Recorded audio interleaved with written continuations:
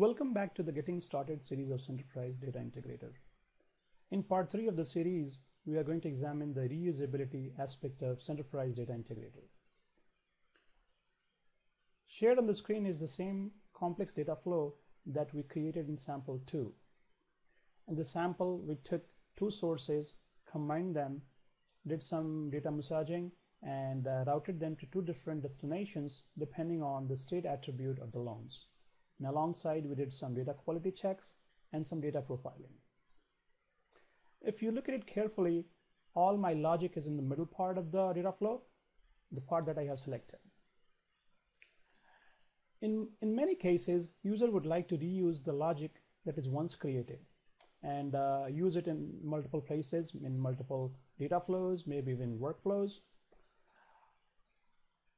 Centerprise gives you a nice way to do that using a concept of subflows. A subflow is basically a section of a data flow. In this example, I have taken the sources and routing them to two different tables at the router. Say, for example, I would like to encapsulate the logic up to the California loans, meaning I would like to take the two sources, do all this work that I'm doing in the middle, and up to the California loans router, I would like to encapsulate that into one subflow. And similarly, other subflow would be encapsulating everything up to the logic of out of state. We can do that using a subflow, and let's go ahead and have a look at how we do that. We go to File, New, and create a new subflow. It's a new subflow. I can go back to my data flow complex and select this entire part up to the router and copy it, go back to Subflow, and if I paste into it, you can see here everything that we have there in my data flow is copied into Subflow up to the router loans. Now I will go ahead and create a canonical output for the Subflow and put that onto the right, and this becomes my output. And if I want to do this subflow for California loans, I will drag and drop the California loans onto subflow output, and now this subflow output will represent this entire logic. I can save it, and this is how I have created this subflow. This is exactly the same thing that we saw what I was doing in subflow 3.sf. You can see here I have created the entire subflow and up to California loans, and California loans are mapped onto the subflow output.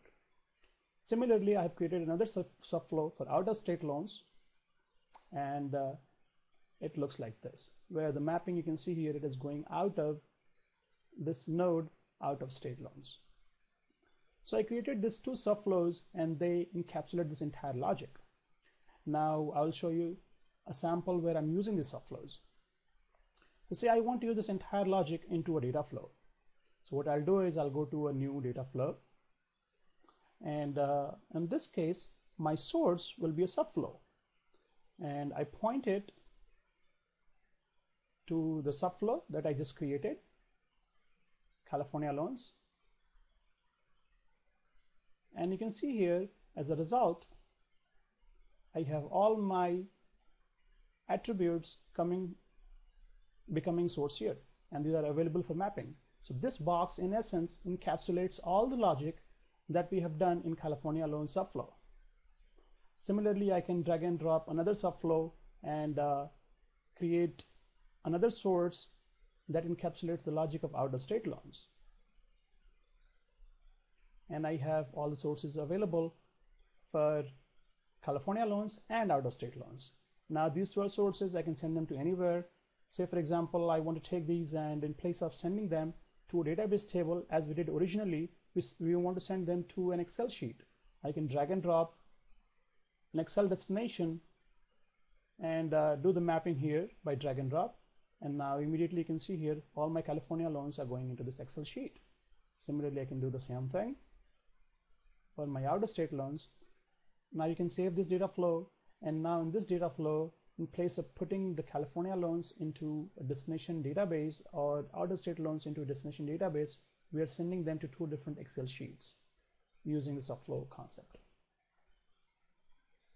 This concludes the presentation about the subflows. Thanks for watching this video.